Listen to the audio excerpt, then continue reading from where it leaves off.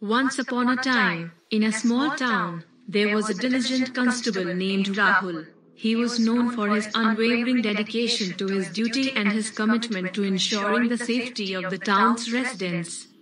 One sunny afternoon, Rahul received a distress call about a broken-down car on the outskirts of the town. Without wasting a moment, he rushed to the location, determined to assist the stranded individuals and resolve the situation. Little did Rahul know that this seemingly routine incident would turn into a tragedy that would forever change his life. As he approached the broken-down car, he noticed a sense of unease in the air. The usually calm and composed constable felt a shiver run down his spine, as if warning him of the impending danger. As Rahul cautiously stepped out of his vehicle and approached the stranded car, he noticed a figure lurking in the nearby bushes. The person seemed suspicious and didn't belong to the broken-down vehicle. However, before Rahul could react or call for backup, tragedy struck. Out of nowhere, the hidden figure attacked Rahul, leaving him defenseless and overwhelmed. The assailant, armed with a weapon, intended to harm the constable for reasons unknown. In that desperate struggle, Rahul fought valiantly, but the odds were against him. Despite his best efforts, he couldn't overpower his attacker. Just when it seemed that all hope was lost, fate intervened. At that very moment, Inspector Rohit, Rahul's senior officer, happened to pass by on his routine patrol. Hearing the commotion, he swiftly reacted and rushed to the scene. Startled by the unexpected arrival of the inspector, the assailant fled the scene, disappearing into the surrounding darkness.